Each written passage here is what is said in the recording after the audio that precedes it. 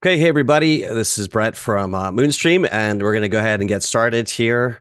Welcome to the Crypto Mastery class, and those of you here and see a bunch of familiar names: Todd, Doug, David, John, Perry, and Rick. Welcome, and a couple pages here: Ray, Curtis, Stephen Miller. If I missed anybody, apologies. And if you're watching on the live stream replay, please make sure to like and subscribe to the video here if you want to learn more about these. So let's dive into it and. We got started a little late, so the are people going to keep joining as we go. All right, so the news today, I want to start out with Bitcoin halving. What is everybody waiting for now? First of all, this is a time where we want to watch and see what's happening. The news is seems to be always rosy and through rose-colored glasses at these kind of inflection points. And I've learned to be a little bit leery of these headlines, and so people everyone expecting the halving to cause Bitcoin to go much higher, and that's not the case. That's not always the case. Certainly after the halving, we should see that. But since we were up 7 months in a row, and I guess we can jump over for that just as a TLDR on all of this. Where did my charts go? Here. So on the monthly chart here, so if I turn off all the studies, just as a reminder, we had we had 7 monthly candles in a row, right? So that's unusual. One, two, three, four, five, six, seven. So really, April should be a down month. And we're also quite far from these moving averages, the exponential moving averages. So how low will we go? Some people are saying 50,000.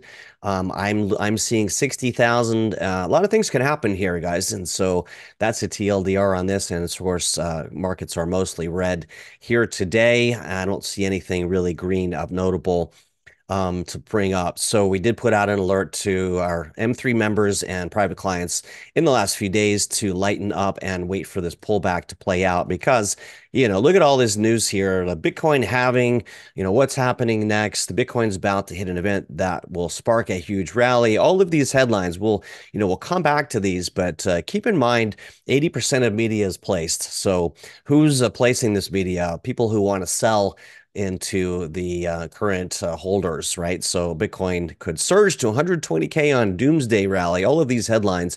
So, we'll come back into this and unpack these individually, but I just wanted to give a quick rundown on, be wary when you start seeing all of the hype cycle really kick into high gear.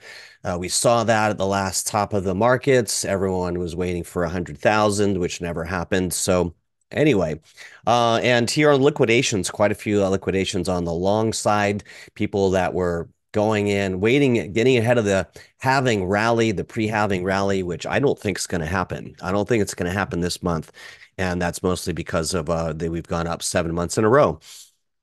And so we'll talk a little bit about the what caused the market sell-off, the international conflict, which is always a cause of immediate overreaction. And so anytime that you have that sort of bad news happening in the world, that's going to cause an overreaction. People will panic sell.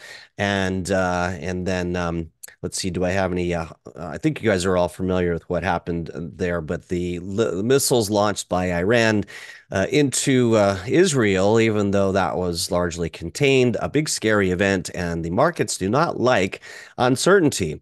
So here's a TLDR as well. I think we do come at least down into the 60K range, and then we may get a bit of a bounce. But what we have to keep in mind and be watching for is are we in a new trend channel? And we want to identify that as soon as possible. Now, it could be shallow like this, but we have to be open to the possibility that, this could be a deeper trend channel. And can it go down to these 50K regions? So I will share a little bit in a minute why we have a new indicator that might signal that we won't go that low. And we'll talk about something else that could be a catalyst for higher prices. So good news is don't panic. We've got a number of things around the horizon, but it might be a time to take some cards off the table and sort of get into cash in case so we do head lower into buyback, lower in dollar cost average. So let's get back to the news here. Bitcoin here is, I'll just turn on my highlighter for us. Bitcoin is about to hit an event called the halving. Everyone knows this. And so they're suggesting may spark a big rally. This is on NPR. Look, the more relevant news is going to be coming up on the news wires, like Crypto Panic is a good one. and if I can spell it here, and the NPRs of the world are going to get it late because they're being fed information by the whales, by people wanting to sell into that liquidity.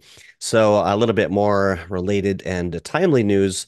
So on here, but not really saying so much. It says Bitcoin in a stealth bear market. Well, Peter Schiff is a perma bear against Bitcoin, so we can take that with a grain of salt. And so anyway, we'll come back to that, but let's talk about this about the halving. So those of you watching that aren't familiar with that, if you're watching a replay, the halving is every 4 years when the available supply to be mined by the Bitcoin miners is cut in half programmatically.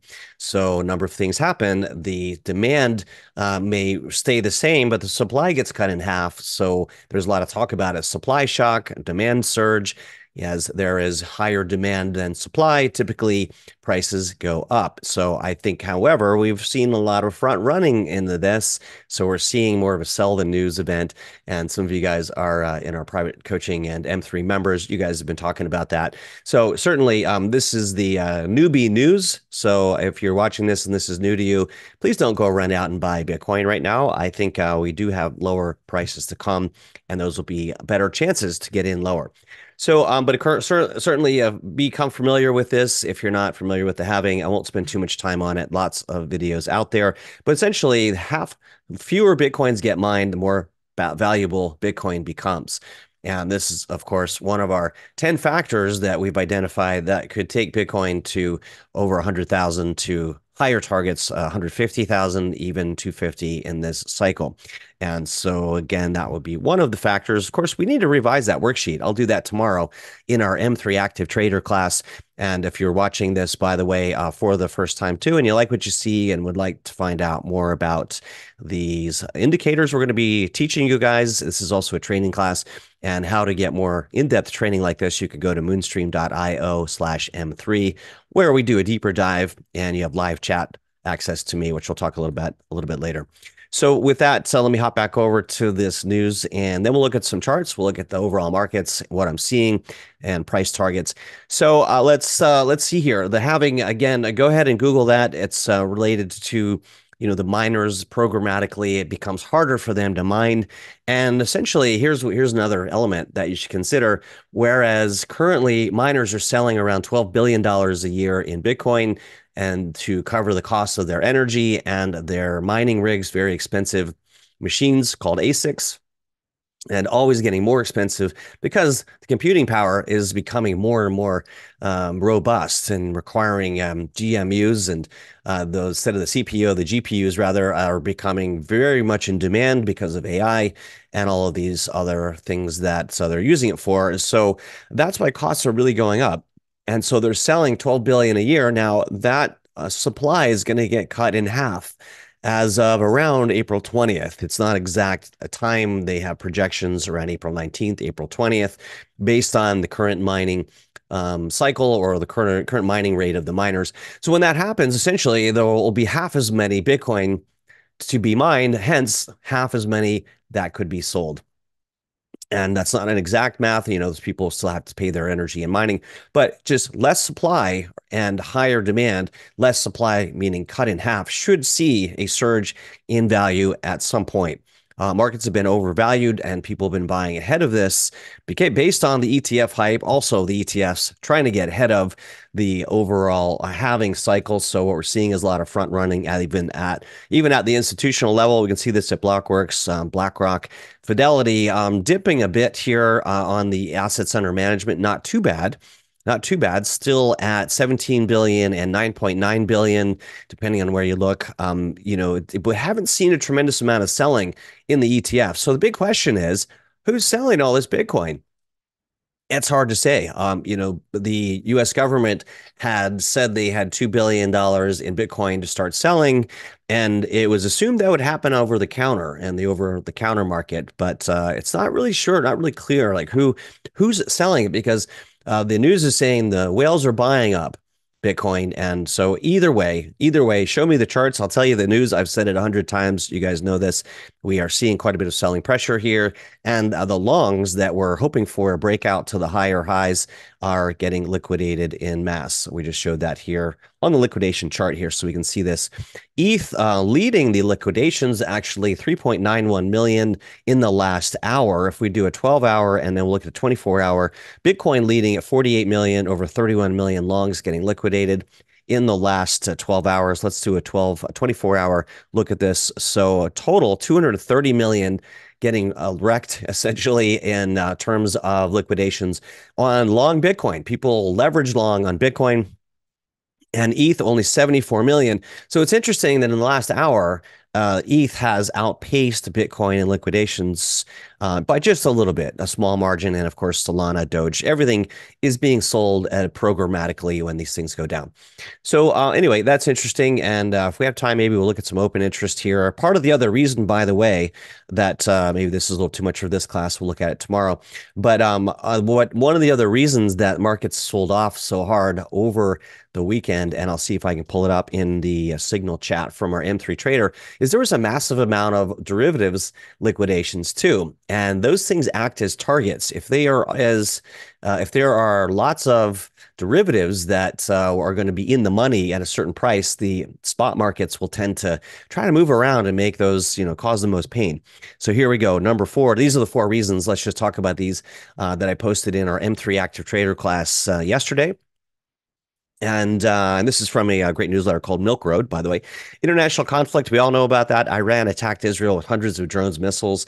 That was a big catalyst. But also, as we teach, and as we know, when prices push up and they're floating around inflection points at the high level and they get overbought, it's just only a matter of time until a news event shoots that balloon out of the sky. And so certainly I could not have predicted Iran shooting missiles into the sky, but if it wasn't that, it could have been something else. We had a U.S. tax day sell-off. A lot of people waiting for their crypto to rally to pay their taxes. How many of you were thinking that I'll wait till this rally? Hopefully, it'll rally big on Monday, and I'll sell and I'll pay my taxes. Well, a lot of people were selling ahead of that and over the weekend to make sure they had enough money to pay their taxes, and of course, make sure you're doing that. The Bitcoin having this sell-off, as while it's usually bullish, I think it was a sell a news event because so many people got ahead of it. Here's a case in point. I call it the Uber indicator. Back in 2008, before there was Uber, had a taxi driver telling me his stock picks. And I thought to myself, something's not right here. And this is probably a bad sign of what's to come. Sure enough, the 2008 crash happened shortly thereafter. So similarly, when your Uber driver starts giving you his portfolio of crypto, you want to be really careful unless they are in our class, because we have a few Uber drivers that know better. At any rate, with that in mind, what I was suggesting is I had a text from an Uber driver that drove me to the airport recently, and he texted me, said, "Where can I buy Bitcoin before April 19th?" And so that would have been around the halving time. And so I thought to myself, uh-oh. And so certainly the Uber effect, the Uber indicator is alive. Okay, so that right away I was like, this is probably not good. If everyone's thinking, how do I get in on this? This hype cycle is at a peak. And certainly the fear and greed index was unusually high. It was over 80, 85. And then the last thing here, so basically the Bitcoin halving has historically seen a short-term sell-off right before and after the halving. So we want to keep that in mind. And then, of course, what I was getting to and alluding to originally is the liquidations. $2 billion in futures positions, which are investors betting big, typically whales institutions betting on higher prices, were liquidated over the weekend. $2 billion that had bet in these markets that prices would go higher. So wouldn't that put a huge bullseye on their back for whales, whoever they are, the powers that be, to push prices lower so that these futures positions would not be exercised in profit. Okay, so we want to be aware of that. A lot of this market is being driven, by the way, by derivatives. Like it or not, Bitcoin is now a Wall Street product. through the ETFs, and basically we're going to see more of that. These ETFs like BlackRock and these other ones are going to be driving these markets along with the futures and in a lot of ways. So sorry, let me get this put away here. I'm going to get back to the news. Any questions on that? I'll just turn on the chat. We will take some questions here toward the end. Trying to keep it going quickly for you guys. So let's see. We talked about the halving here, and let's see. This you can go Google. I'm not going to talk about the halving, what that is any further, and saying, will having spark a rally in Bitcoin? Well, it has, but again, preemptively. So you don't want to be the whole game of musical chairs. You don't want to be late to the party. A lot of this was push up on ETF hype and to get ahead of the halving. We do have some more in-depth studies that we look at in tomorrow's M3 Active Trader class based on that. But and then today, though, we will talk about how far down I think we'll go. So basically, this debate continues. We rallied up. We hit a new high barely. The question is, was that a triple top, which would not be very good for the overall markets? Very unpredictable. A lot of factors, of course. And so we won't get too far into this. Will the halving cut energy consumption? Not necessarily, because it's harder and harder to mine the Bitcoin as the halvings continue. It basically increases the hash rate, and it takes more energy and time to mine a Bitcoin. Hence, the energy effect might be somewhat neutral. Of course, there are innovative forward thinkers like Cynthia Loomis of Montana, I believe it is, or Wyoming, I always get that wrong, who is using the methane from oil refinery to power Bitcoin rigs. So therefore, carbon neutral in terms of the energy argument. So we can sort of hopefully see more of that as we go, and more politicians doing that in their states. So hopefully, let's hope for that. Bitcoin having impact on the altcoins here. So here's the thing, and I won't even read this yet. What's going to happen to the altcoins when the Bitcoin halving happens? It'll be curious to see. I would imagine most of the money pours into Bitcoin because of that scarcity factor, and maybe the altcoins. Usually, the altcoins rally later after Bitcoin has really run and is sort of the Bitcoin dominance has peaked around 60 and starts to roll over. When people sell and take profits, typically they don't want to go back into cash. They want to magnify their gains, and so they'll go into stable coins if the markets are going down. But a lot of times they'll go into altcoins. First Ethereum, and we'll see Ethereum trailing behind Bitcoin most likely. And there's also that storyline of the ETH ETF. Will that happen? So we'll dive into that a little bit. I think it will happen, just not as soon as people think. A lot of people have discounted that probability that was originally slated for around May. BlackRock thinking they could get it done, but there's various angles on that we can talk about. And we have talked about in prior classes, is ETH a security or not? Now that they've switched back to proof of stake, or switched from proof of work to proof of stake, then are they still exempt from that security laws? And now the SEC is coming around saying, hey, you might not be because of that change they made, which I was talking about 6 or 8 months ago. So what's going to happen on the altcoins? We'll have to see. I think certainly in the right sectors. We have AI as a hot sector. We have gaming that's kind of teeing up. And then, of course, DePIN, which we've been talking about in our M3 Active Trader class, decentralized physical infrastructure. So we are still early in a lot of these, and the narratives are still there. Market's just really needing a refresh. And by the way, I would add one more factor to the sell-off, is that the economic news came in a bit hot last week on the CPI, and lately the comments from the Fed has been sort of signaling that then the PPI came in decent, and so we're looking at maybe they won't raise rates. Inflation appears to be sticky, so a lot of factors here, everybody. And so again, we'll be watching the charts to kind of see how markets are reacting to that. So we can see this various factors, tokenomics, value proposition. Let's see, Cointelegraph, pretty low level insights here. So we can just skim the headlines. So yeah, certainly, I don't know. Can this be right? The fear and greed sentiment as of today, still 74. Best buy opportunities are, of course, down in these red areas. That's why we were buying back in October of last year and November when the fear and greed index was at its lowest. And so this This I think probably is heading lower here. We're not quite in that range of where, we still have this high greed factor because everyone thinks things are going to go higher and in ahead of the halving. Let's see, stocks crypto at the edge of significant correction. I think I already have this news pulled up, but let's take a look at it. And let's see, risk assets at a tipping point. Yeah, so let's talk about that. Risk assets in general and the stock market could be ready for a correction if it looks like the Fed will not drop interest rates. And so they were pricing in, let's see, Perry saying fear and greed only at 65 right now. So that sounds about right. Yeah, the articles here get pushed out. That was a screenshot. And so let's take a look at the real time.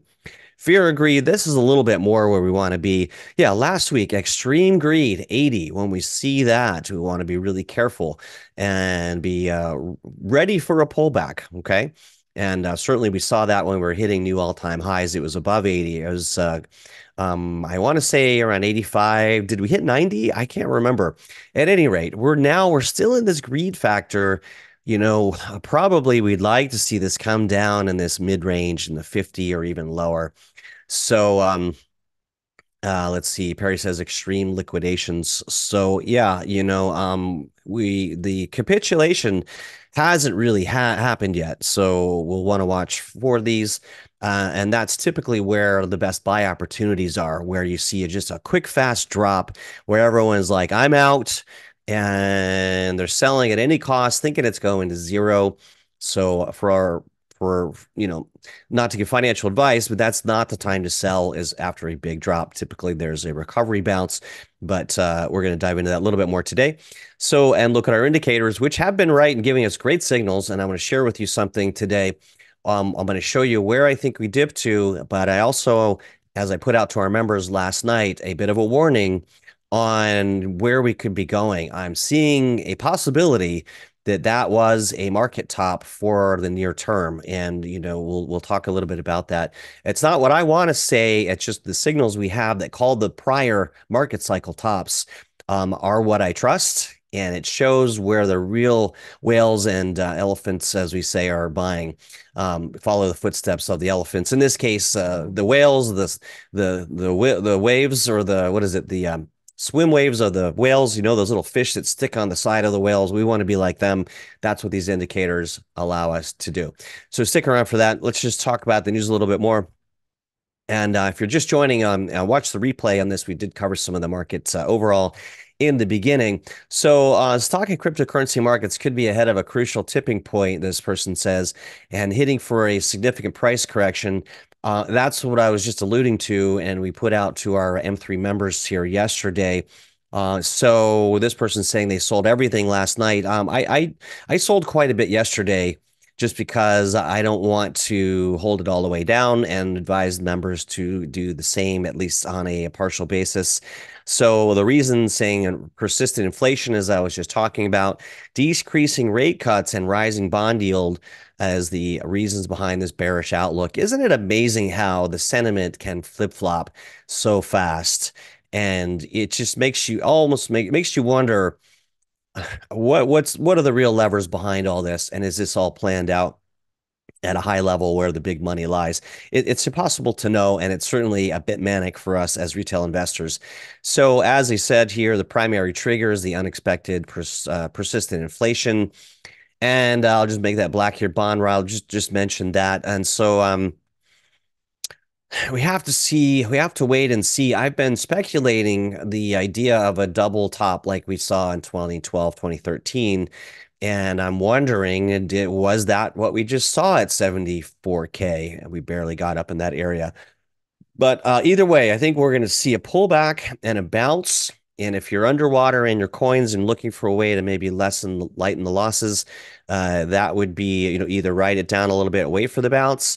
I do generally advise to sell some, take partial losses with the intent of buying back lower so you can dollar cost average and not get stuck in this analysis paralysis mode where you're in a panic mode or in denial. So we'll look at the charts here in a moment. Bearish research note comes after Bitcoin's price fell over 9.3% and above 63.4 level as of 9:15. Yeah, we won't go into that necessarily, but this 2023, 2024 market rally has been driven by expectations they would be cutting interest rates. And this narrative is being seriously challenged now. And so it's certainly possible that the recession still does come in, that inflation is not under control, but we just don't know at this point. And so we'll, in our tomorrow's class, we're going to look at that probability at the FedWatch tool, see what they're pricing in. They were pricing in a 90% probability that we would drop rates here, I think in May or certainly by June. Let's see. Now, 99% of market participants expect the Fed to maintain interest rates at the current level. And yeah, as I was just saying here, I must have seen that subconsciously. So they were saying 99% chance that they were going to see expires 5.25550 so that they would maintain it.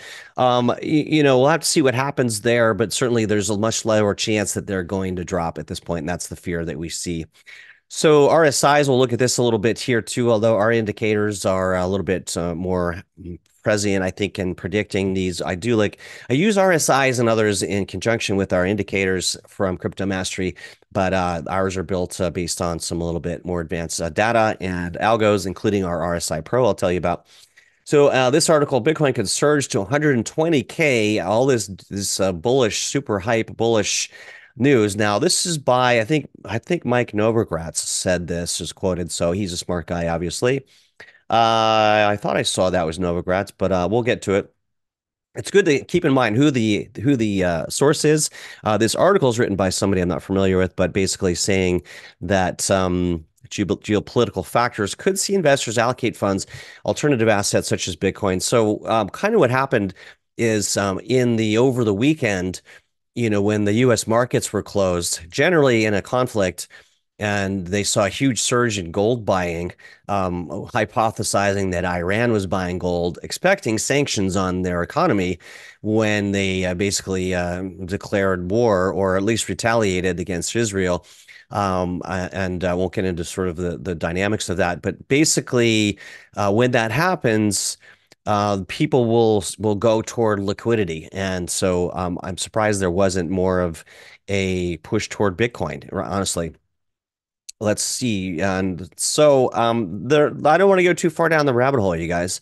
But here, Bitcoin has long been considered a possible hedge against geopolitical events, was originally created in the wake of the 2008 financial crisis.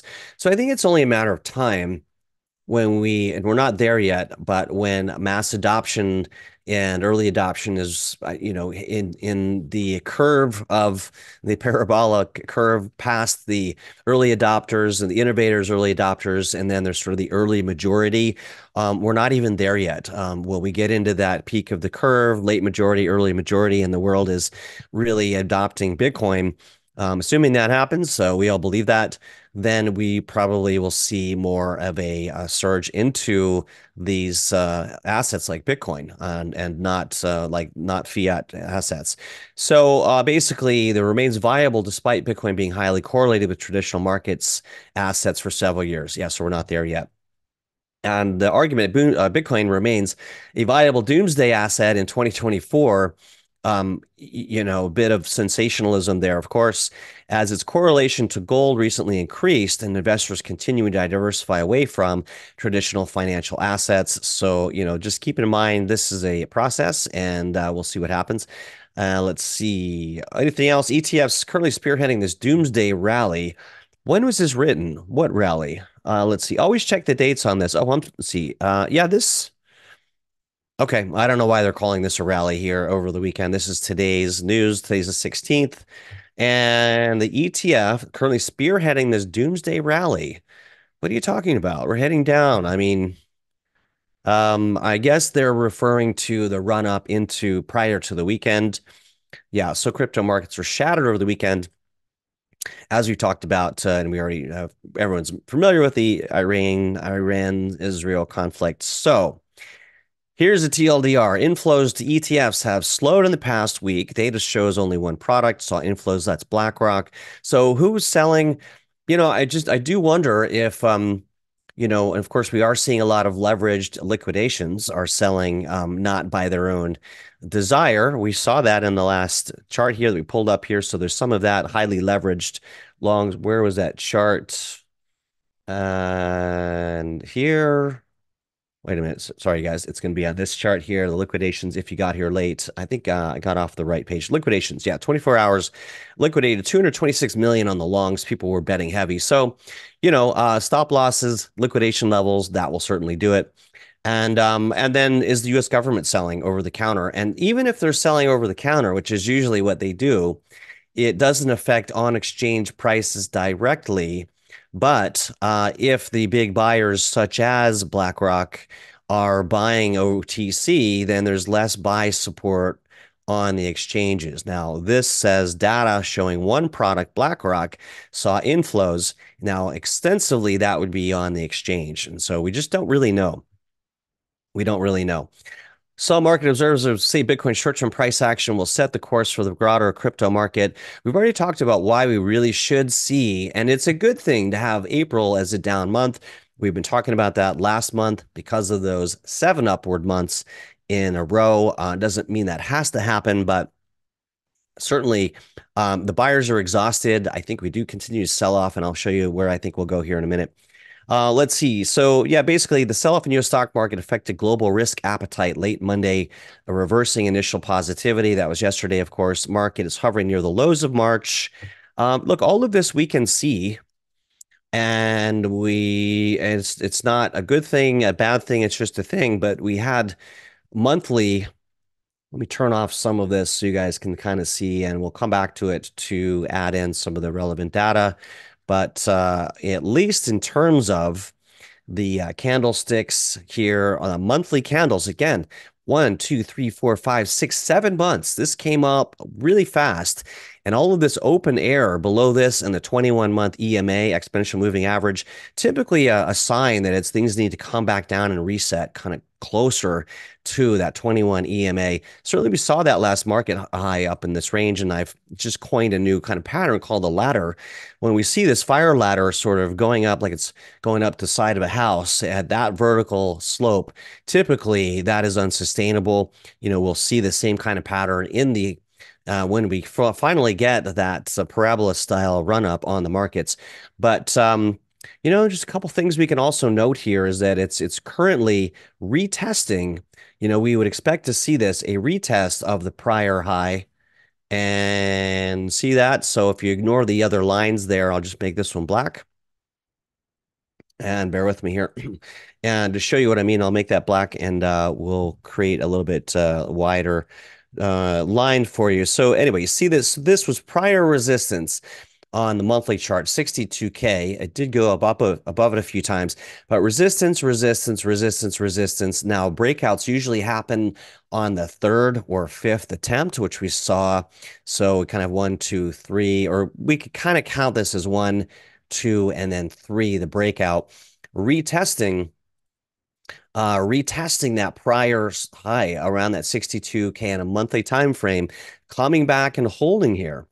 So that's the big question. Do we hold here? And then I do believe May goes higher, based on demand and the halving. Otherwise, if it weren't the halving, I could see us come back down in this 50K range. And, it's not off the table, everybody. One of the things I also look for and talk about is the midpoint of vector candles. And so without getting into what those are, there's various descriptions, but I've known and seen this pattern for years as a day trader years and years ago. Typically these big candles that are the market makers basically repricing into a new zone, some call them vector candles, typically will retrace the midpoint.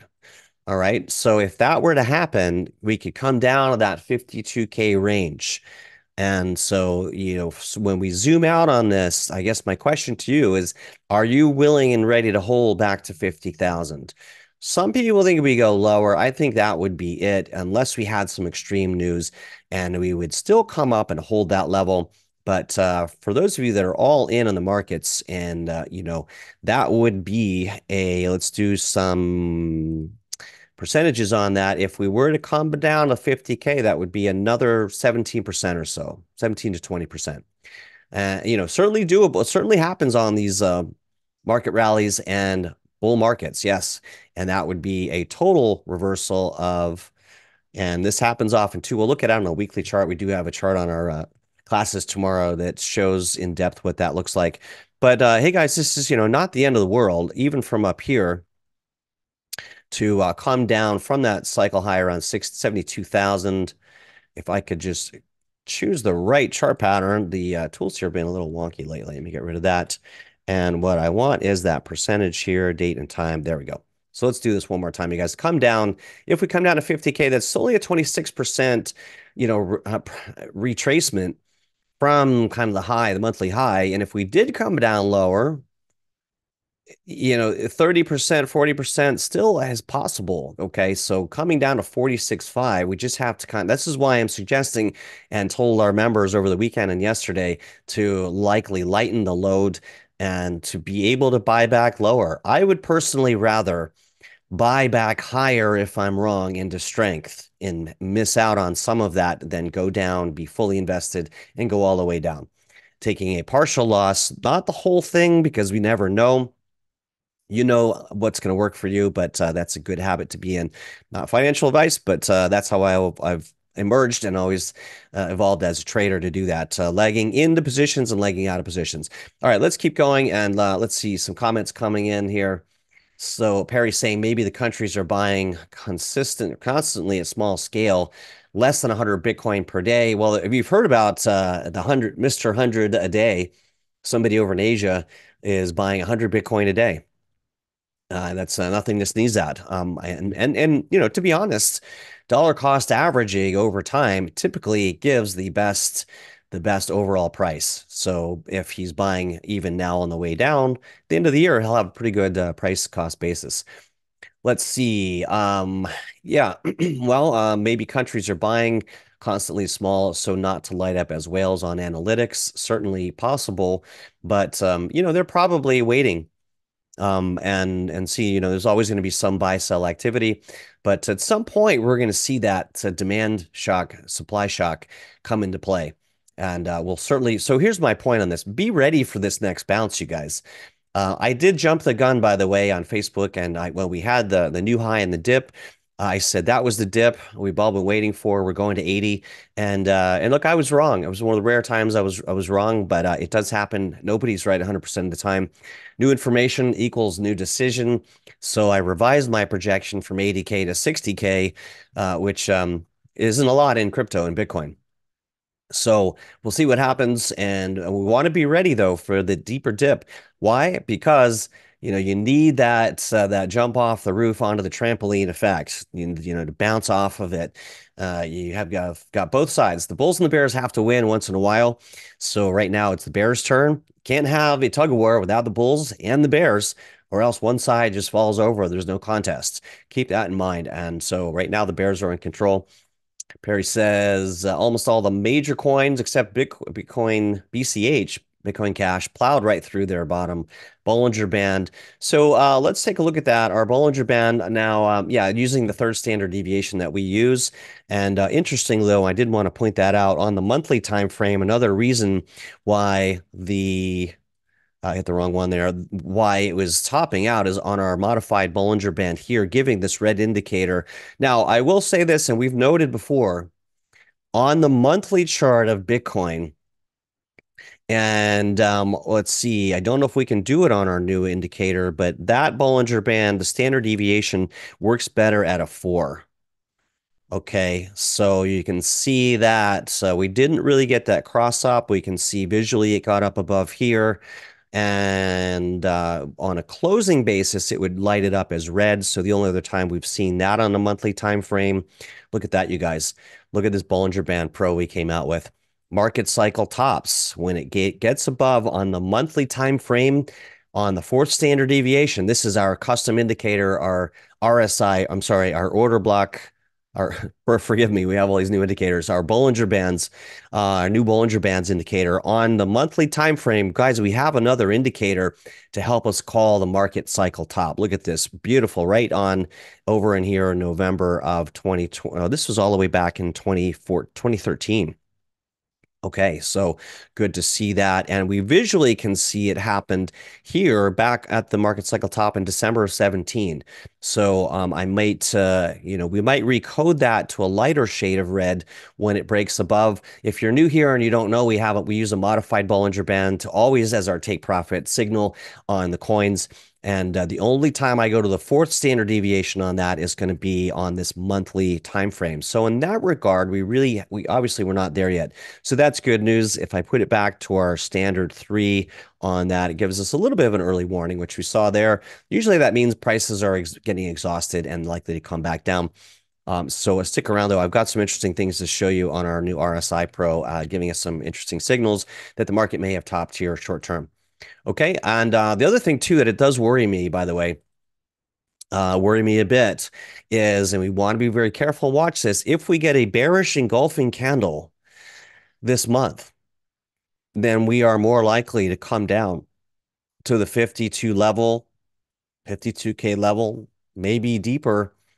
Probably that 52K level would hold at the midpoint of that vector candle. Okay, so I'm not going to make projections here. Ideally, though, we do not. So ideally, we hold here and just go sideways this month around 62K. We certainly could see a bottoming tail to come down. But keep this in mind, mark my words, we want to see this red body inside of this green, or else we may see a down month in May as well and drift down. And I'm just reporting what I'm seeing, everybody. Nobody wants to see this, but I do want you to protect yourself because protection or preservation of capital is paramount. It's no fun to lose and give back profits that you may have had here, but the smart traders and investors know when to be emotionless, to take some money off the table so that we can buy back lower. We know we're in the bull run.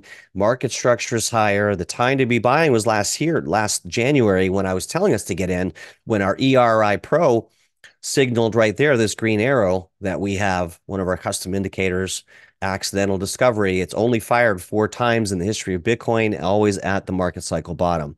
So plus we had a big bullish engulfing candle on the monthly. So that's when I was pounding the table, get back in. And so similarly, as we come down in this range, wherever that dip starts to flip bullish, that will be the time to go all in. This is overextended. It needs to come back down for us to hit those higher numbers. I hope everyone understands that. If this were to go vertical and kept going higher, we would have had an early flame out, maybe have gotten to 100K, and that would have been it. And so I'm still holding to that possibility, everybody, that we could see a double top. What would cause the most amount of pain and fear, etc. We saw that back in 2013. It's hard to see back here, but we had sort of this double cycle where we pushed up and then it sold off. It doesn't look like much, but this is all of this is possible. So if we come in here and we saw this peak and it retraced 76%, that's typically what Bitcoin will do in a bear market. I want to put this on your radar, not to scare anybody, but please don't be sitting back, legs on the table, hands behind your head, saying, counting your money from this bull run. This is not going to be easy, but we do have an edge, and we do have these signals. And so what I would also call attention to, by the way, our new ERI Pro, which obviously we did not have back then. This is the new iteration on our early reversal indicator. And I want to touch on this, but I'm getting ahead of myself. We'll get back to the news in a minute. But what I have noticed, check this out, everybody. These buy blocks, when we see these big buy blocks, this is all the way back in 2011. We never went back below them. Okay. So this buy block never went back below on a monthly time frame. I've also been looking at it on a weekly time frame. And they used to say the hash ribbon indicator had that effect, but then it did breach down below it. So, it pays when in doubt, zoom out. Here again are our monthly ERIs. I told you that before. The only four times you've ever seen this green arrow on the monthly time frame is at the market cycle bottom or thereabouts. So we saw it there. We saw it there in 2015. We had one here in 2019. And then, of course, we got one here right at the beginning of January. So when's the best time to buy? There. I can't wait for the next bear market to then see the next bullish ERI on that time frame. Now, we haven't seen the ERI buy blocks trigger here recently on a monthly time frame. On a weekly, which we can look at, I just wanted to put that on your radar, everybody. Let me jump to a weekly. All this chart is designed for a monthly time frame. But just to show you that, and also our ERI calling the market cycle tops here and here and here. And we're going to look at this a little bit because I see it setting up here possibly where we are now. But just to walk down memory lane a bit, let's see which, I want to make sure I'm on the right version of Bitcoin. Okay, so here we see those buy blocks. Forgive me, I want to just see one thing, guys. I haven't looked at this before. And okay, so it's still sort of interesting based on the longer term time frame with those buy blocks and the at least with Binance. So see this big buy block back here. We that wasn't that isn't that cool that it perfectly sort of forecast the market cycle low right in there, the midpoint of this buy block. Is it relevant? I don't know, but it's also the midpoint of that vector candle. And I've been seeing this for years. These midpoint of vector candles almost always retest.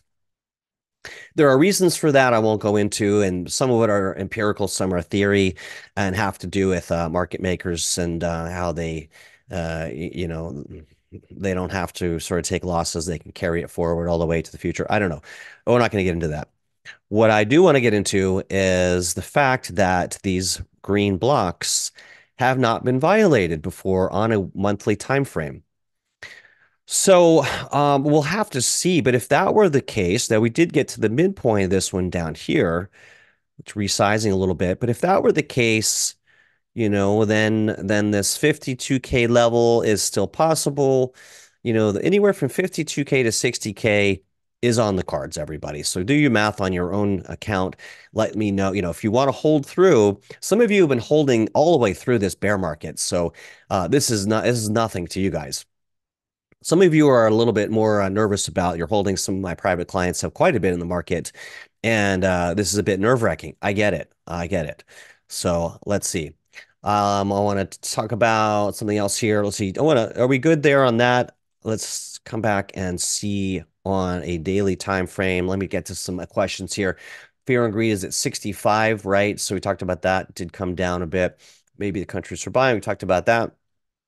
And let's see. Now, you said on the Bollinger Band third, a lot of major coins except plowed right through them. So on the daily time frame, let's turn on that Bollinger Band Pro and see what happened there. The altcoins, a lot of them getting really beat up here. So we could see, let's see where ETH is up in this range too. A lot of them did go below the lower Bollinger Band. That is a good buy signal, especially if we get the vertical green on those. So one of our indicators, we see these vertical red lines. Those are sell signals when it closes above the upper Bollinger Band.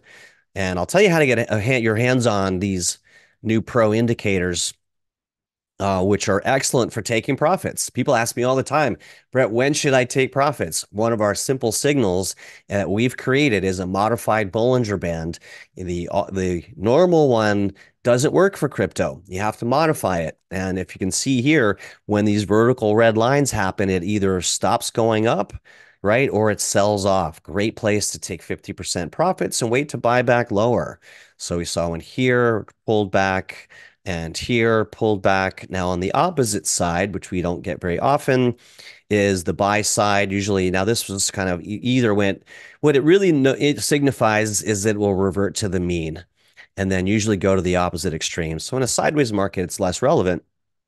All right, I'm going to give you guys a headache if I keep going left and getting off topic here. So what I do want to say, though, is that to your comment on the Bollinger Bands dipping down through, you can catch some nice bounce plays on those. right? So here's a case in point. Now this is dangerous. This is a little bit more for the active traders, but I know many of you are in our active trader class. And again, if you're joining late, you can find out more about that at moonstream.io/M3, where you can get daily access to me and a signal chat. And you can also get access to our indicators for free. You can see we've got a very active community, private live chat room 24/7. You guys, I'm always in here, whether I'm taking a walk on my mobile, somewhere on my iPad, traveling. I'm always in here answering your questions. We've got very smart traders in here as well. And also the live weekly classes, kind of like this. If you like this class, you're going to love the M3 class tomorrow. We dive deeper into things like the dollar index that trades inversely to crypto, things like total market cap. Very interesting study we're going to cover tomorrow. Talk about tomorrow what I'm seeing and why I'm a bit nervous on this market.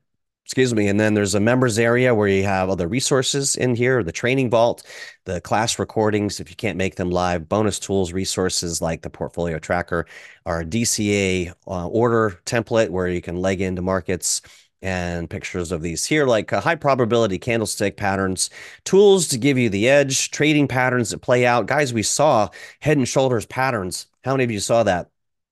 Couple of those coins, head and shoulders patterns played out perfectly. And I'm a little concerned on a couple of these coins have a head and shoulders again. That's how I also called the 2021 market, big head and shoulders at the top. And as you can see here, I do actually trade quite a bit. And anyway, so you can learn more about that, read reviews from people and existing clients here. And you can see some people there down at the bottom. Okay. A quick little commercial there for our M3 Active Trader class that many of you are already in. But if you're watching the replay, great community to join. All right. What are we going to talk about here? I want to talk about two things and what we were discussing here so that we're on the same page. The pro indicator that when it got below this Bollinger Band as a swing buy signal, anybody buy this on Phantom Coin down below that? Now, in the moment, it's terrifying.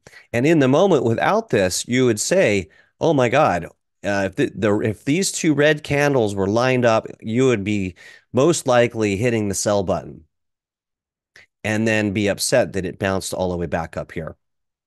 Okay, so the beautiful thing is, if you're in Phantom Coin, great project, and holding all the way down, it's a deep breath. This was a really tough one. Okay, we had early reversal indicator here pushing up above its 21-day EMA. Now, what we got wrong is it was hitting the upper edge of that trend channel, although ETF mania hype cycle told us we could go higher here. And our other signal, the TSI, was green. And then what happened as we started to reject at the upper edge of that trend channel. So what I'm going to be doing it for everybody is in the future, creating a course around trend channel trading where we don't second guess this. And no matter what the hype cycle's telling us, at these upper boundaries, we're selling. And we're not concerned about FOMOing this upper overbought scenarios here, because invariably this will revert. And where we want to be buying always is down here at the bottom of the trend channel and with our signals like the rocket. I mean, look at this perfect entry back here. We were looking at this buying Phantom back in this range. And, we just got greedy. Look at this breaking out 4 candles in a row. In retrospect, that didn't play out. And then we saw this here, 4 candles in a row. We had bullish signals, but it was at the upper. This should be a negating factor. And then, of course, out of nowhere, all of this bad news, dumping, dumping, dumping. Okay, look, we're always learning, you guys. And so what we'll be waiting for is, not buying here. Although, let me finish that point.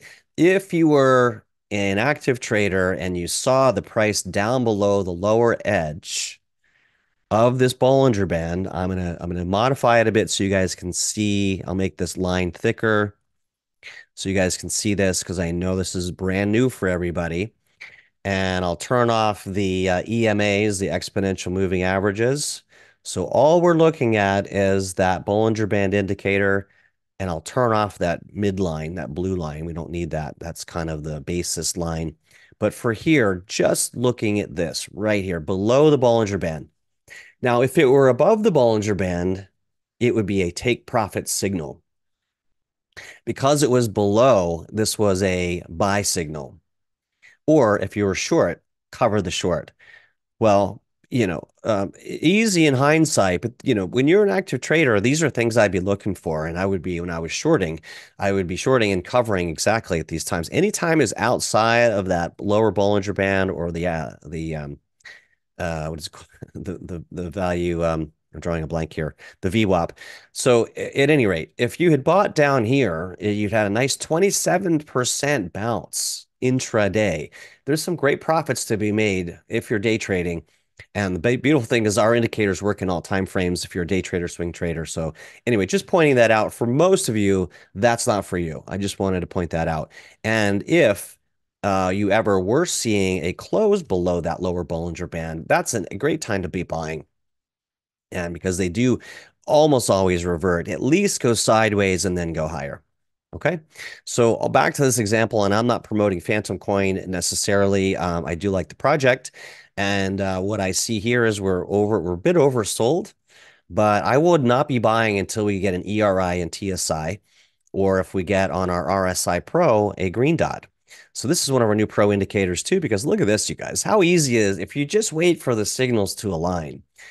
Green arrow here. And I didn't talk about our buy block indicator yet. So I know many of you have seen this. Many of you have not. These blocks, these green blocks, are where buy orders are on the exchanges. Now, it is exchange specific. So this is for the Gemini exchange, and not a bad idea to check it on other bigger exchanges like Coinbase, but a lot of times they overlap. So imagine if we just go back, let's do this. And I'm really here to give you guys an edge. This is both a training for these indicators and unpacking the news and really helping you become better traders. That's not what I wanted to do. Oh, I know what, I'm in the wrong place. Let's look at the replay. So we're going to go back in time, everybody. Let's do this together. And so basically, let's go back here. What was I trying to do? Yes, I did. Let me do that over. Let me do that over.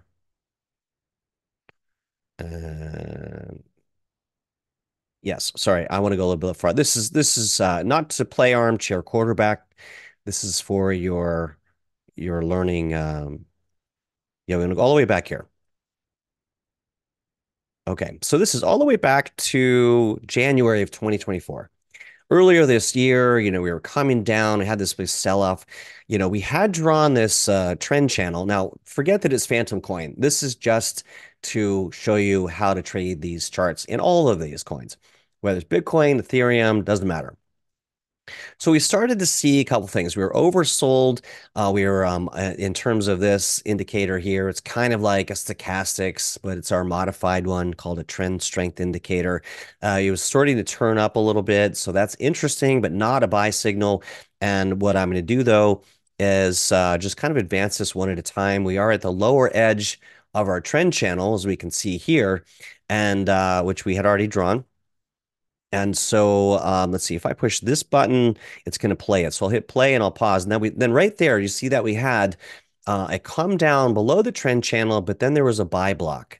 And this signifies that there was a lot of buy orders on the exchange. These have been amazing in telling us when these inflection points were going to be. But we also had our ERI, our early reversal indicator.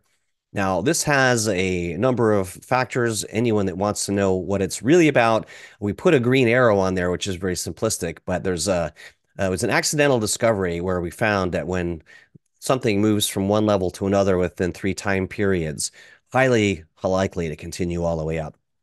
And so we also added in a TSI. And what we've just released is this RSI Pro.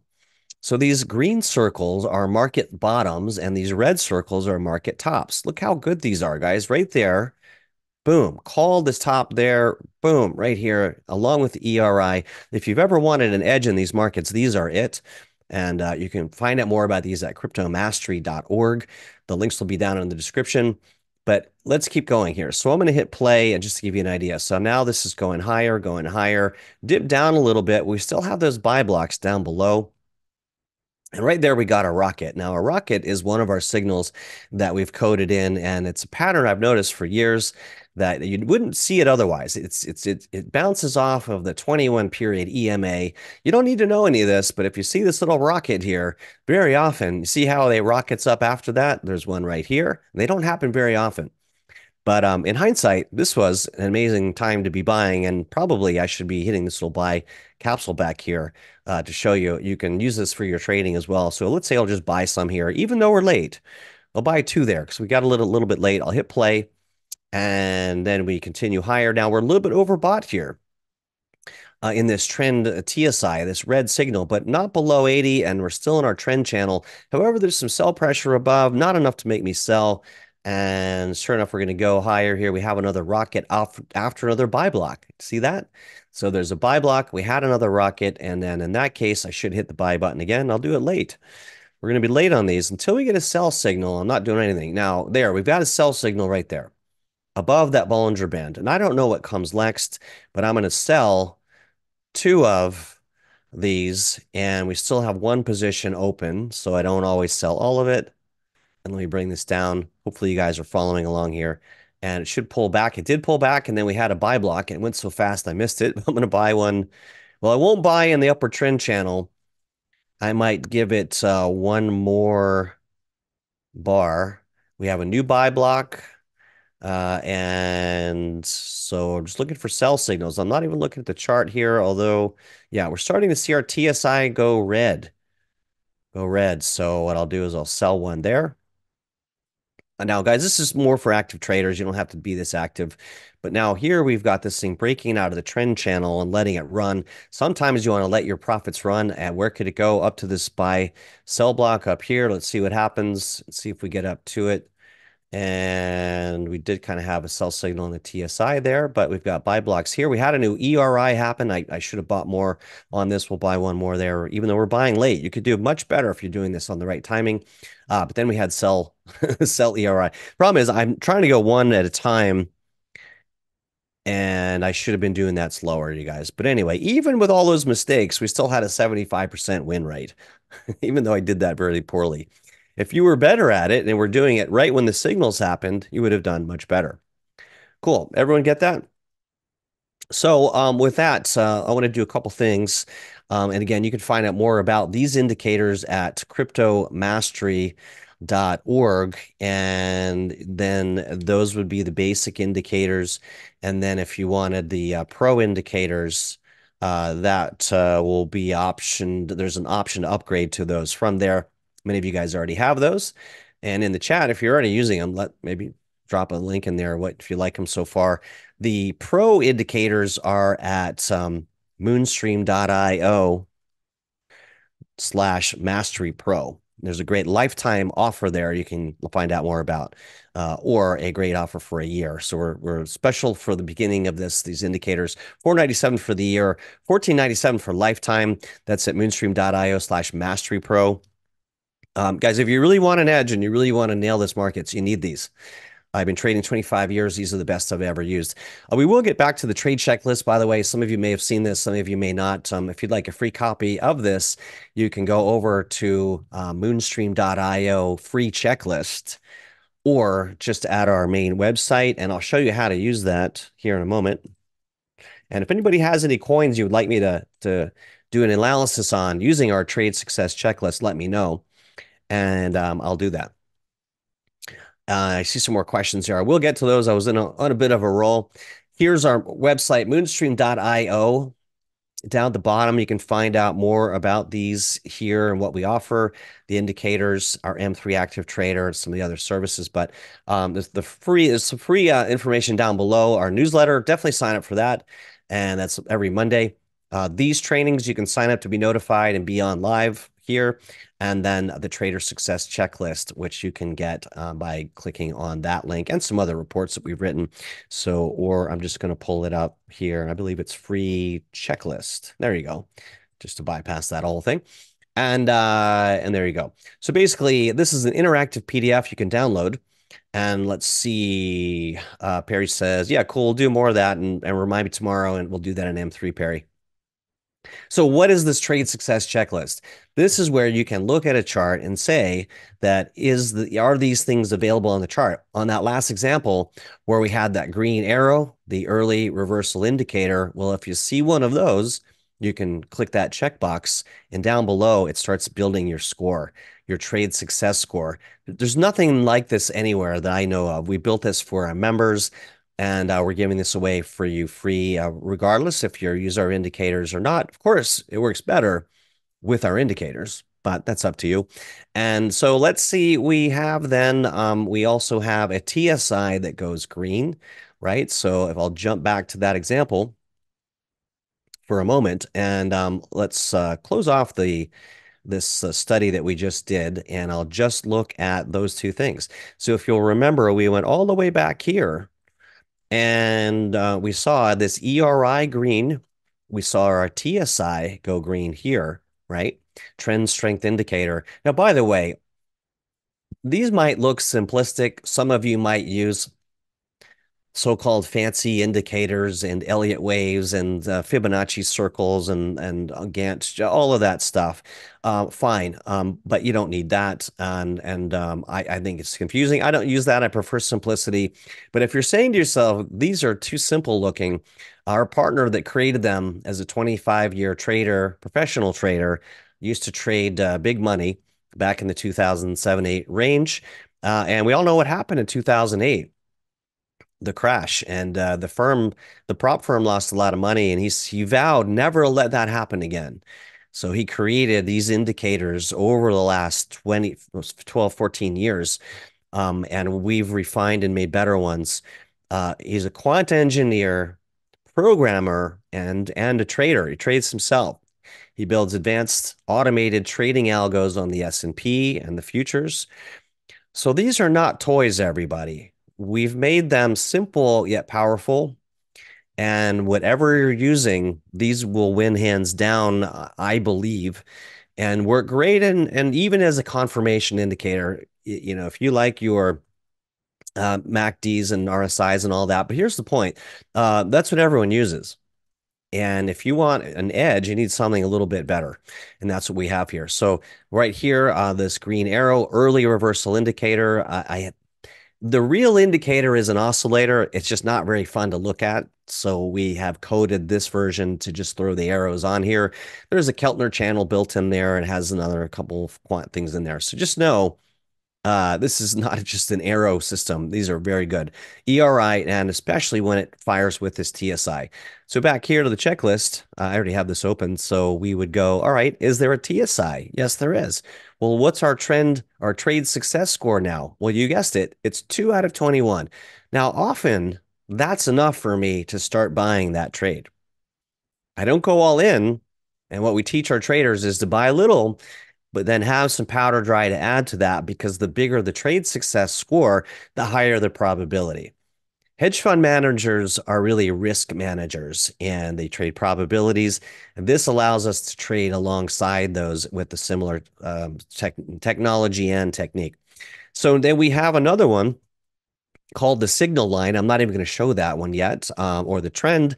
We have those as well. We have our new pro indicators. I haven't added some of them yet. So for argument's sake, let me go over here. What I would say is if this RSI Pro had given a green circle, another check. This is so new. We haven't added it to the trade success checklist. I need to do that because look how cool that is. And actually, we're looking right down here. So we had ERI. The RSI triggered it first. Look at that. And the buy block. So once we add in let's say we had the buy blocks and the RSI circle, our trade score would be 4 right now. And so we pushed up a bit. We had a little bit of a reversal there, but the TSI was still green. So if we held and we held, and then we get to our rocket indicator, which we love. Let me show you this. And if you'd like, if anyone likes, I'll describe what it means. But the rocket, I've got too many things open, you guys, is this pattern. And we'll go back and look at some of these other signals, traditional setups. But here's this rocket. I'll describe this. A rocket is a green candle with a green real body. Okay, that's the real body. The tail resting at support. Now, the support is usually a 21 or a 50 period exponential moving average or a horizontal trend line. That's less effective, I found, but we want to see it sitting right on that. And as the support or the launch pad, because we call it rocket on the launch pad, and with a price wick below, which would signify the fuse. If you've ever let off a bottle rocket, guys know what I mean. You put the bottle rocket in the bottle, and it's kind of resting on the rim. You got a fuse, you light the fuse, you get away from it, and what happens? It shoots up in the sky, and the more amount of that sulfur, the more fuel, right? It goes higher. Is that right? You get the little bottle rockets, and then you got those big ones that shoot way up in the sky. So the bigger the fuel, the bigger the candle body, the higher it goes. Look at this one. Right on the launch pad, light the fuse, shoot up in the sky, and then it usually overextends and comes back down. That's when we'd be looking for getting extended over that modified Bollinger Band that we use. Okay. And so as I just described here, that's called rocket on the launch pad. Now, these are not that common. So when we see them, we definitely want to check that off. So right here, we had it's just that same chart, phantom coin, boom, boom, boom. We had a rocket and we had another one. I know it might be hard to see. Let me show you this, you guys. Let me turn on that exponential moving average. And there's two of them. And so this rocket was a smaller one, and it was sitting on the 21-day EMA. But if you zoom out, you can see it. Once you see it, you can't unsee it. And I've been noticing this pattern for years. And then we coded it into an indicator. You see that? Isn't that awesome? Sitting right in the launch pad, you go light the fuse, shoots up in the sky, runs out of fuel, kind of comes down. And then we have this rocket. Now, this one's a little bit different because it's not sitting right on the launch pad of the EMA, but that fuse is there. And if you look left here, we can see that was kind of at support. Resistance flipped as support.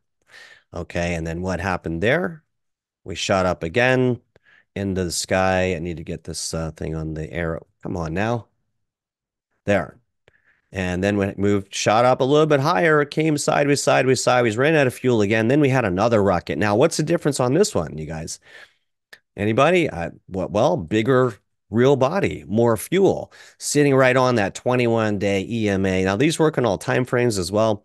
Another rocket signal, and it shot way up in the sky. Let's check our other indicators. Yeah, so, this was a great signal. This was going higher. Did it work? You tell me. Where would you have sold? I would have taken some profits above this Bollinger Band, but not all of it. Always keep a moon bag.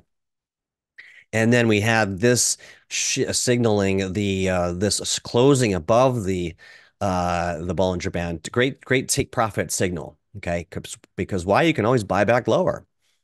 And guys, you see that? Remember how I'm giving you some secrets I usually reserve for our M3 traders, but we're on a roll here.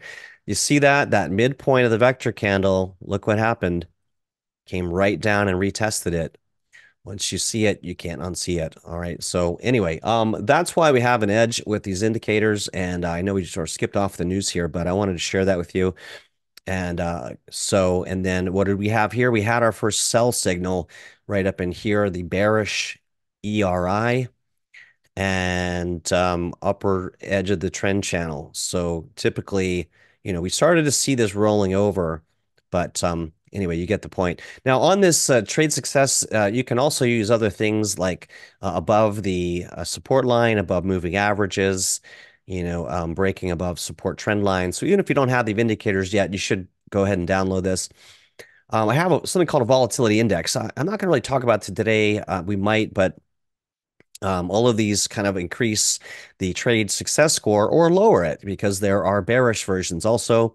And so another thing I like to look at on the shorter time frames, we have something called a all time frame radar. When it's all one color, let's take a look at the radar here because we haven't looked at that.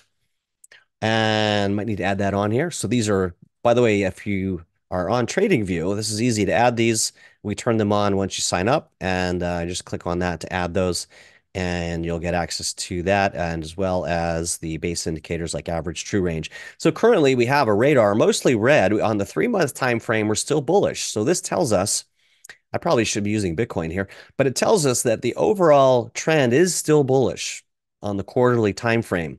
But on the monthly time frame and the weekly and the daily, it's bearish. This is another sign that we pull back this month. If they're all red, and specifically what I'm looking at and showing you, because we created this down in the lower right-hand corner. I'll turn off the volume so you can see it. See this down here? If this is all red, it's also a sell signal. We created this radar back in the last bull market. The candles have changed colors, by the way, because of this ATR. I'll talk about the dynamic average true range in a moment. Here, I'll turn it off back.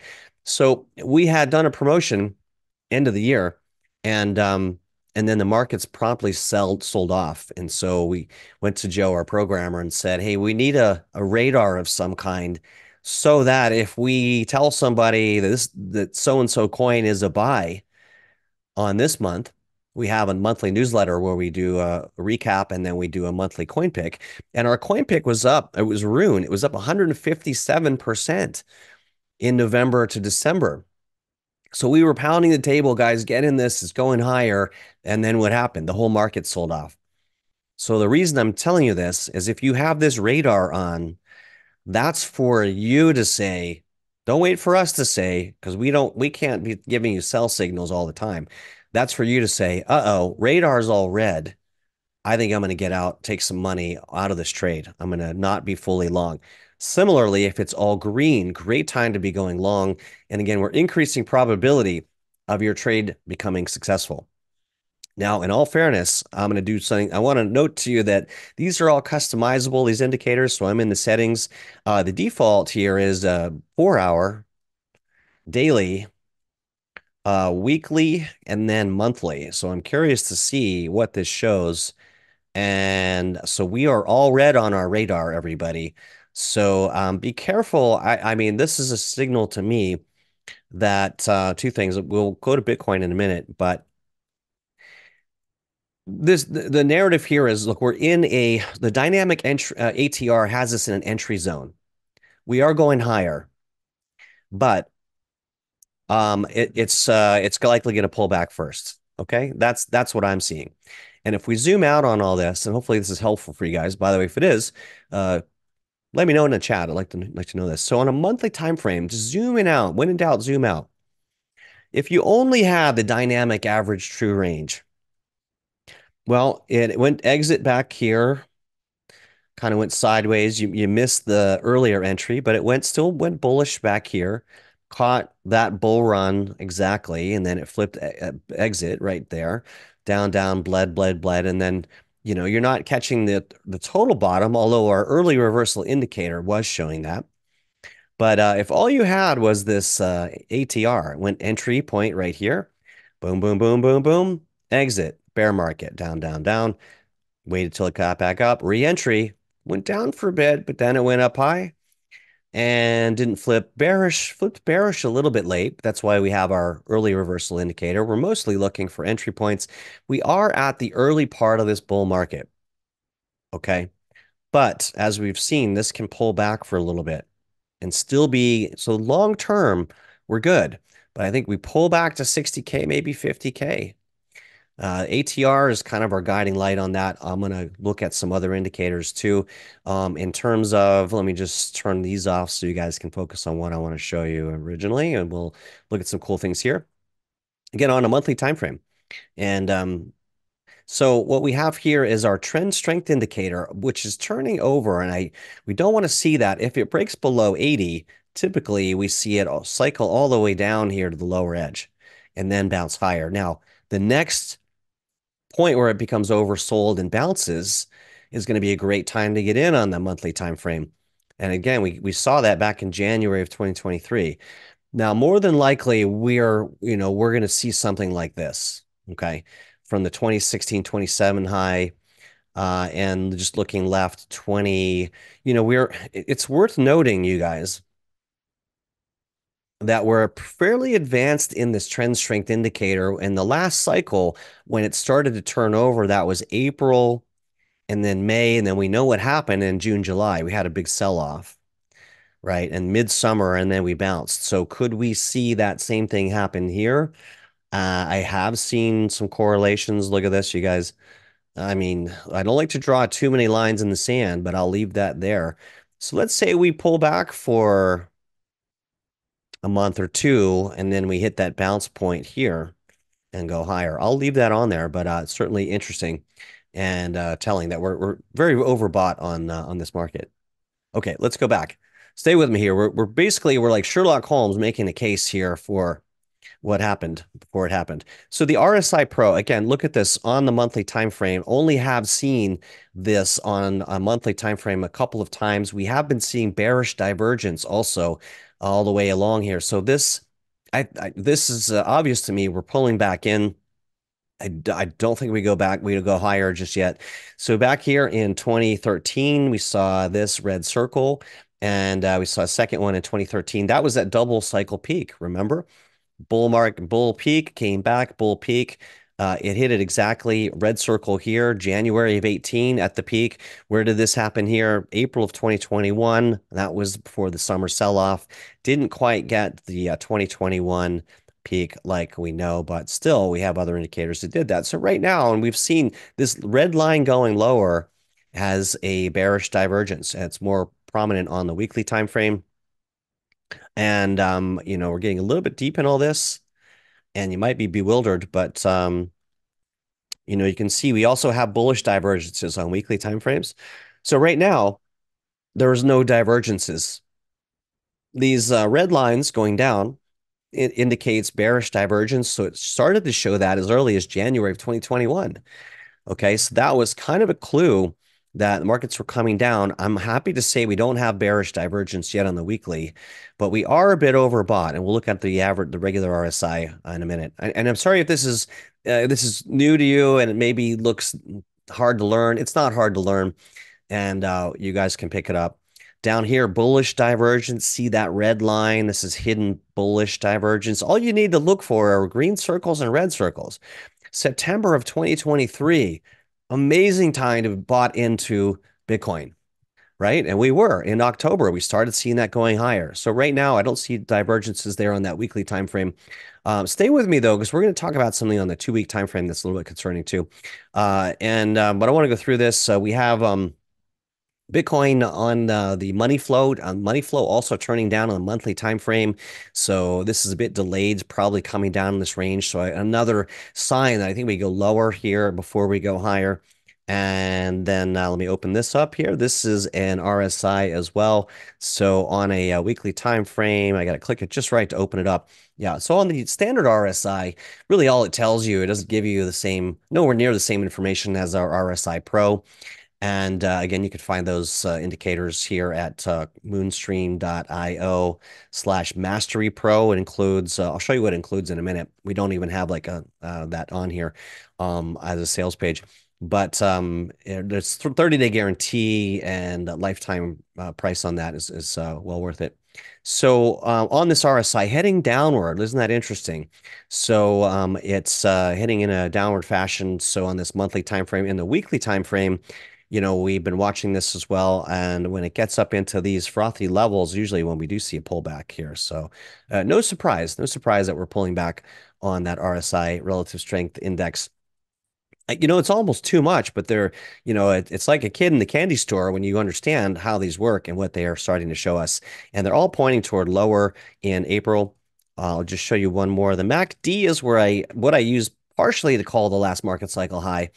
And there are other things like pi cycle top, but really we're looking at our own indicators. But when you see what happens when this starts getting really high over above the blue line over these green lines, so, that's kind of where things start topping out. We're not there yet on the monthly. So this is a short-term pullback, and we'll get there. All right, let me see. Any questions on this? And David says, I have the new pro indicators after having the regular ones for a couple years. Really like them. Still learning the new ones too. Great. Yeah, thanks, David. And certainly they've been a big help. Let me turn off the ATR. Let's see. I had it on there twice somehow. Let's get back to the news, you guys, and then we'll look at some other things like movers, what's moving in crypto. We've got some just to skim through that. I don't see anything, I would not be buying anything today in this big red sell-off here. I mean, Bitcoin's barely down now. It was down quite a bit more. If we turn that off, Solana's down 3%, BNB 3%, and SHIB up a little bit. We've got Avalanche, Bitcoin Cash down quite a bit, and just not a bullish day, everybody. Let's see. We could talk about this a little bit. How are we doing on time? We've got hour and a half in, and we kind of wrap things up here. Expect the unexpected. Let's see. Let me skim this for us. Weekly charts, recent approval, shifts, volatile moves in Bitcoin Global. You know what? I don't think this is going to be helpful for us right now. I would like to. Well, let's see. This is the article with Novogratz. I knew there was one, and he's a smart guy. Want to hear what Mike has to say. So he's talking about something, impending debt death spiral. Before we unpack that, what would that mean? One of the 10 factors of going to 100,000, 150,000 Bitcoin for us is, the global um, debt crisis. And what happens is there a flight to quality, as Larry Fink was talking about, flight to quality being Bitcoin. And so if there is an impending death spiral and people are terrified of holding fiat, where do they go? Well, Peter Schiff would have you buy gold. Raoul Paul would have you buy Bitcoin. Who's right? Probably a little bit of both, although I don't hold gold. It's hard to get in and out of, and so big it leaves us with Bitcoin. So I think let's see what he says. That's just my off the top of the head what he's going to say. Okay, no regrets. He's U.S. debt blowout. Now, incidentally, there was something else I was watching too, where I think it was Bloomberg ran a number of studies, like 20 or 30 or more studies, and scenarios of can we dig our way out of this debt bubble? And in none of the studies did it work. Something's got to change, and this is an issue. How does it affect crypto? That's really what we need to be comfortable with. And I'm sure many of you are up on top of this and have an opinion. But yeah, Mike Novogratz, we were trying to get him for our Future of Crypto Summit. We're going to do that again. I'm going to get Mike on. He wanted to do it. He just had a scheduling conflict. Stark warning about the current United States debt situation, arguing using the government immediately to cut spending. Well, clearly the current regime is not doing that. They're trying to push a $7 trillion debt spending package. I don't know. I don't know. There's no really good solution. We won't get into politics, everybody. I'm just shaking my head over here. Debt to GBT ratio approximately 125%. Not good. No bueno. Historically precedes significant economic challenges. What scares me, everybody, is that all of us are thinking the same thing, and we need to make this bull run count. What if it doesn't? Be careful. Please be careful. Don't be all in on this and with a gambling mentality and hoping. Hopium is dangerous. I'd have some cash just in case to buy the dip or Tether or whatever. So proposed solutions. Let's see. Historical precedents. Novogratz points out the last 34 countries to reach such levels of indebtedness were 33 were forced to restructure their debt. Guys, if we come out and say, sorry, everybody, we're defaulting, dollar loses its, will lose as world reserve currency. I mean, maybe that drives everything to Bitcoin. I'm assuming that's where Mike is going with this. But we can't dig our way out of this spending more and more and shipping all our money overseas and conflicts and various things and just I don't know, different class, different conversation. Let's talk about critical need to government to drastically cut measures to curb spending and belts measuring expenditures, death spiral. Yeah, I mean we're kind of in one. All right, what is he? Let's just get to the TLDR. Profiles the valuation and alternatives to strong. Okay, yeah, in such a scenario, here it is. So financial experts speculate it left unchecked, debt profiles may soar, and currency devaluation might be the alternative. We've been talking about that for a while now, devaluing the U.S. fiat currency, losing as a world currency. The BRICS nations are still pushing toward, and away from the dollar. And it's looking like toward a Bitcoin-backed currency, last I heard, or was it gold-backed? It's I haven't kept up on that. That is still a smoldering campfire. Less demand for dollars equals more supply, less demand, more inflation, and around she goes. Where she stops, nobody knows. Such a scenario, storing assets in Bitcoin is a guaranteed way of not suffering the attendant losses that will follow. And this is a safe haven, but so anyway, Bitcoin, Novograd's bullish on Bitcoin price trajectory. And it is scheduled. The halving is coming up, you guys. It's a couple days away. Some people saying the 19th, some people saying the 20th. I don't see it in the charts. New information equals new decision, but I think April really needs to sell down. Everyone's expecting it to go higher, and so we're going to see more liquidations of these leverage longs, and the Uber drivers saying, "How can I buy Bitcoin?" And someone, powers that be, we're seeing there's not the buying pressure that we need to push that higher right now. I think the buying pressure kicks off early May. So the question is, how low do we go before that? However, here's the bottom line. No matter what, I won't be tied to a date. We'll be watching our indicators when we start to get, you guessed it, the signals starting to align. That's why you need to have these to have an edge in these markets. When we start to see the ERI, now the reason this is powerful is, and maybe I will show you guys, and some of you have seen this, but the ERI, the early reversal indicator, hence the name, shows a specific velocity of buying that is not caused by retail trading. It's a pattern within 3 time periods. Okay, and it works in all time frames. It works in 3 time periods from one point to another. Okay, above 20 is the bullish signal, and similarly on the bearish side, 3 time periods from a certain point below 80, and then there's a Keltner channel built in there and some other quant stuff. I couldn't tell you how it works. I'm not the programmer, but I've been it's we do rely on that, and the TSI. When those two align, that's all I need. And I'll look at higher time frames. It's not always as clear. That's why we look at multiple time frames and use more of the indicators.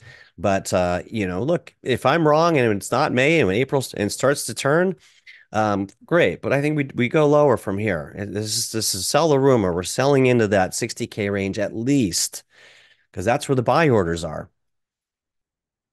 Okay, Novograd suggests the government should consider raising taxes. Well, he wouldn't never get elected to office in select areas, given the already high tax burden. Oh, okay. In selected areas. Okay. Spending cuts, revenue generation, policymakers mitigate the risk of yeah, I mean, this is all common sense. All right. Point is, what's he saying about Bitcoin?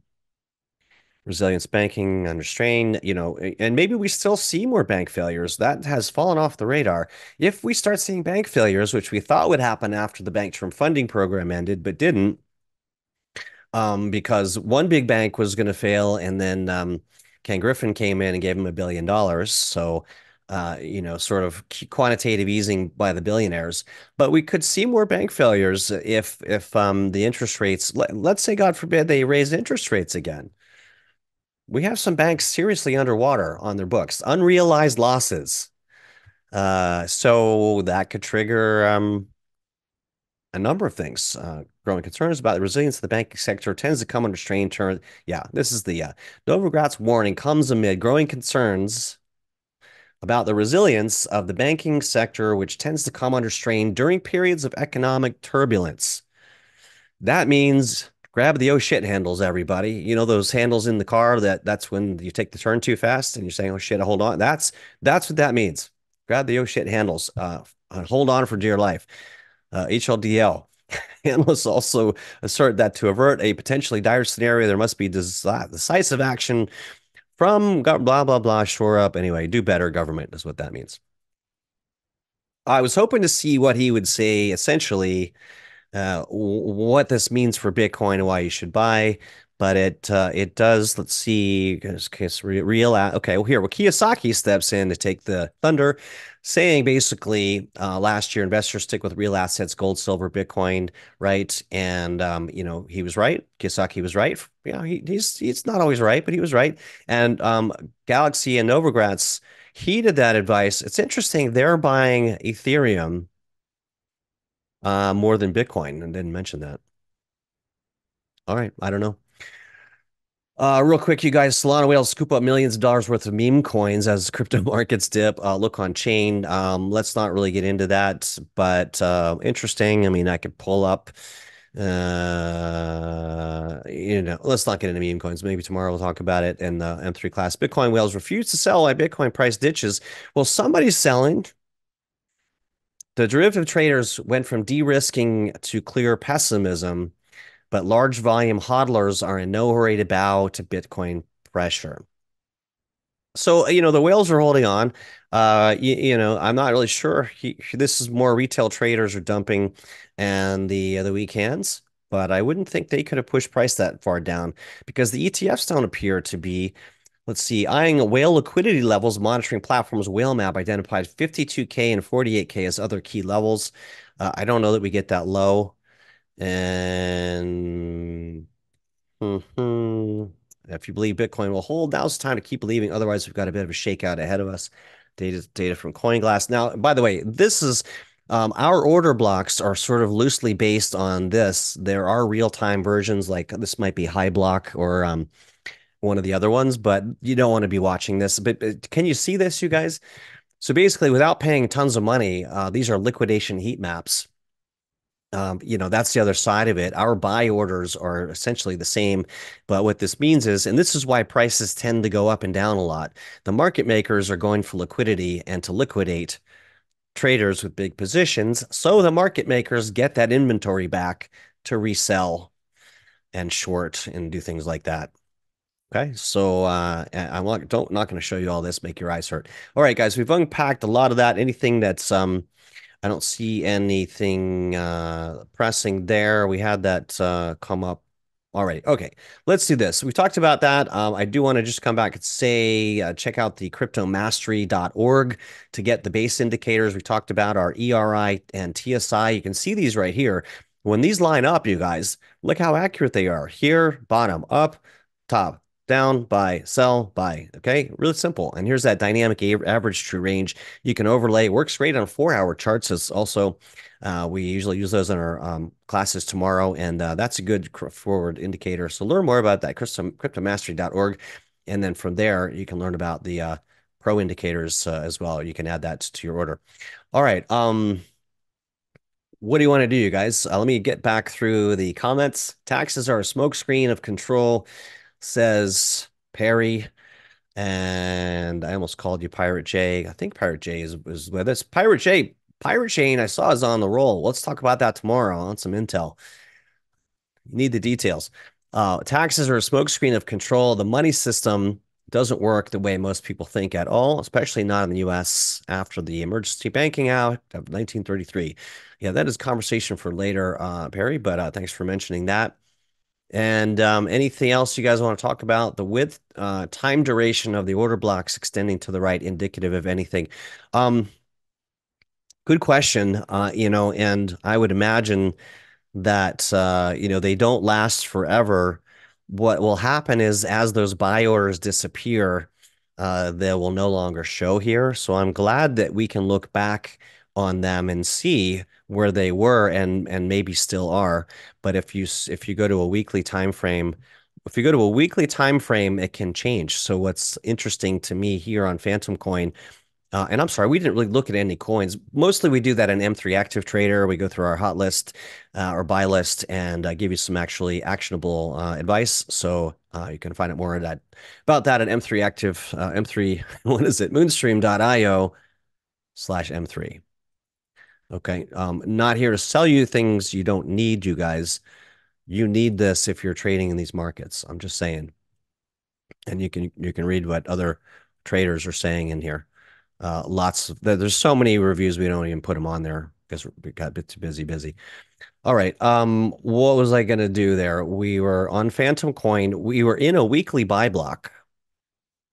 And what I'm going to do now is look at our other indicators. However, we do not have an ERI. We're heading down. The trend is down in the weekly time frame, so I would not be buying anything here yet. Our ideal entries are lower edge of the trend channel, ERI or TSI coming up above 20. We had a nice early signal on that RSI. So let's jump off of Phantom Coin and look at Bitcoin here. It's corrected. It's holding a bit. There's a weekly buy zone here, by the way, around 62. So that's kind of interesting, but I do not like this TSI rolling over like that. And on the daily time frame, not seeing too much. Here's what I wanted to do, and we'll sign off with this. We'll unpack this more in tomorrow's class, but I want to get to the total market cap and the Bitcoin on a 2-week time frame because I sent that out to you guys in the member chat. And now, normally I don't use a 2-week time frame, but I'm going to look at it here because what we had in our signals on the 1 week when we signaled to get out of the market top back here also shows on the 2 week. Okay. And I'll go to a 1 week real quick. Pay attention to this because this is concerning to me. Actually, I need to be able to change the times. On a weekly time frame, I'll turn off the rocket because we're not looking at bullish signals there. In a weekly time frame, I don't need the Bollinger Bands. And I don't need the order blocks. Okay, right here, ERI, right at the cycle top on a weekly time frame, TSI, RSI.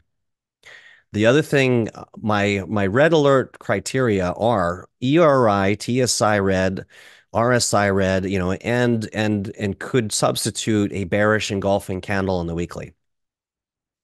Because once you see it, you can't unsee it. Where did we have bearish engulfings candles? I don't know why it won't let me do this. Here, here, and here, of course, I've circled that one. And so those are worth paying attention to. Now, what I'm not seeing right now is bearish engulfing on the weekly time frame, but it's technically called something a 3 inside down, which if you go to a 2 week is a bearish engulfing. And we can see that still applies over here. Big one here, but that would have gotten us out late. Look at that, though. Bearish engulfing on the 2 week. ERI triggered earlier on the weekly time frame. Okay, but that would have saved us is all of this bloodshed. And so what I want to be sure of, I don't care what anything else says. We're seeing this on a 2 week on the RSI, which also triggered back here. And a bearish engulfing candle. Now the ERI, as let me pull it up. The real one, the underlying, the oscillator, which sometimes can signal early than the arrow. We're working on that. It's a glitch. So that has not happened, but it's about to. It's possible. So essentially, one time period, two time period, and by the close of Sunday, if we have an ERI on a 2 week time frame, I'm going to be saying I get out, and or at least half. The difference is we're in a bull market. This was the top. I get it. This is not easy stuff, you guys. And the total market cap showing very similar signs, though. You see this? ERI, bearish engulfing, bearish engulfing, bearish engulfing. And here we do see the TSI on, see this red line? This is the actual indicator, but I don't want you to have to decipher this. I can read this. Most people can't. That's why we have it show up as an arrow, right? So this vertical line here, arrow, red arrow, red arrow, red arrow. The vertical lines show down below. So we're not looking at this. We're not looking at this. We're just looking at these two. And this is the actual pattern that we noticed. So You know, the arrow hasn't shown, but it's showing here, bearish engulfing.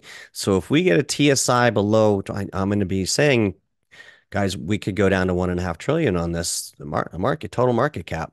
I don't want to sound the alarm bells prematurely. Join us tomorrow in M3 Active Trader for more intel on that. I just wanted to throw it out there, and we'll unpack that as we always do, a little bit deeper. So, anyway, guys, any questions here? Perry says the bright lime green and dark red blocks. I think I know what you're talking about. Is the width time duration of the order blocks extending to the right? It's not indicative of anything. No, no, Perry. Now, if you are referring to, let me make sure I'm answering your question.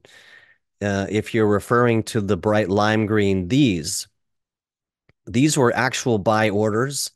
So that's money flow that happened.